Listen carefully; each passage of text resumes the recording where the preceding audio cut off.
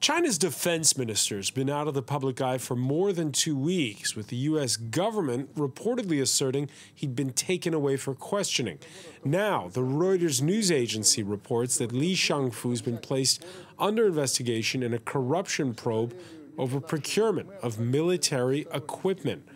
For more, we can go to Washington. Zhongyan Liu is a fellow for China Studies at the Council on Foreign Relations, the author of Sovereign Funds, How the Communist Party of China Finances Its Global Ambitions. Thanks for speaking with us here on France 24.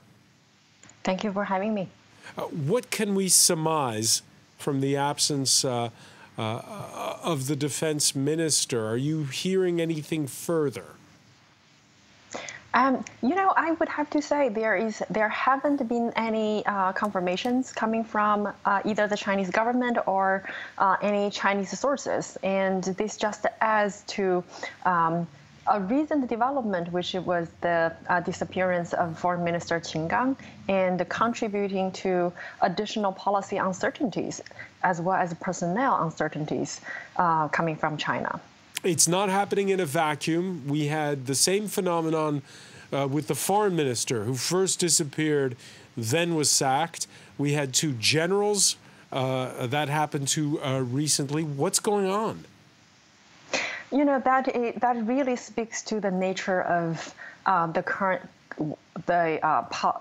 power concentration on the one hand in the Xi Jinping administration on the one hand, and it also speaks to the nature of the black box of China's promotion within the party as well as within the government. Explain the black box.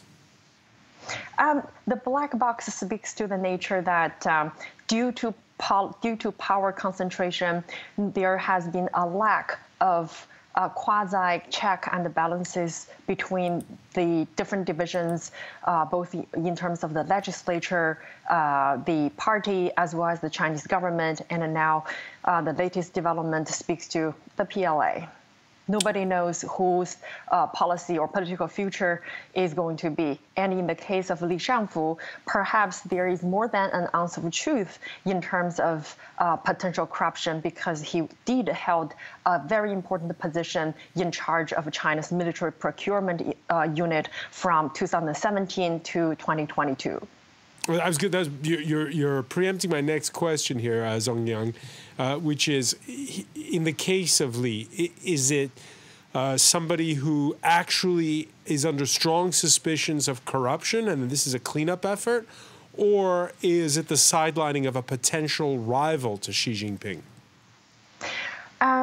I think the fact that President Xi Jinping has been able to concentrate power or hold power, concentrating within his own hand, actually speaks to the fact that he probably have a lot of support from the military.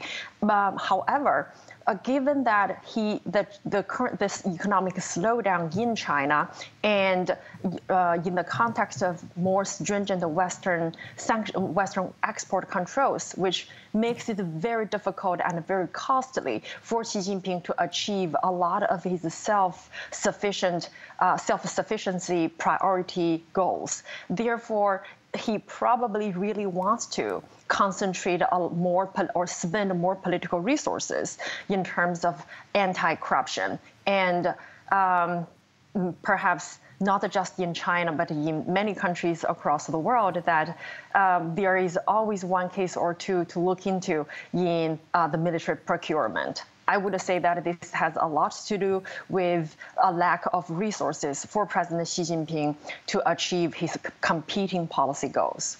And if you're Taiwan, if you're China's rivals in the South China Sea, is this a reason to worry more what's going on inside the Defense Ministry?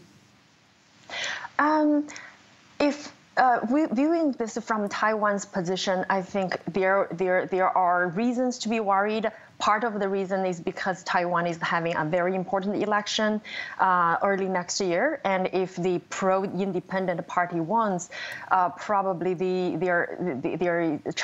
mainland China is going to have a strong reaction. And then viewing from South China Sea and other neighboring countries' perspective, I would argue that probably this speaks to China's internal weakness and political uncertainty than China's strength, especially given that the Chinese economic slowdown has not been lived up to expectation. I want to thank you so much, Zongyang Liu, for joining us from Washington. Thank you for having me. Always a pleasure.